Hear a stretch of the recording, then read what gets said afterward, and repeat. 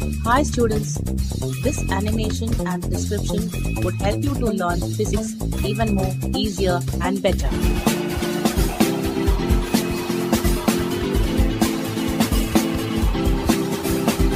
So please do watch it and enjoy learning physics.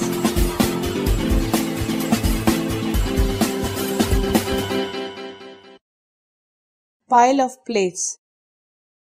The phenomenon of polarization by reflection is used in the construction of pile of plates.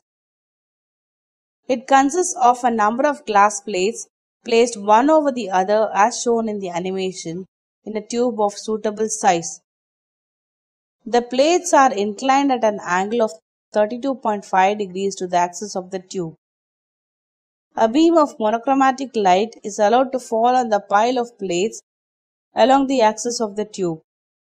So, the angle of incidence will be 57.5 degrees, which is the polarizing angle for glass.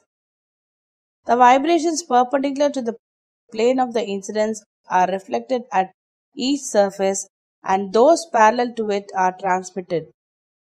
The larger the number of surfaces, the greater is the intensity of the reflected plane polarized light.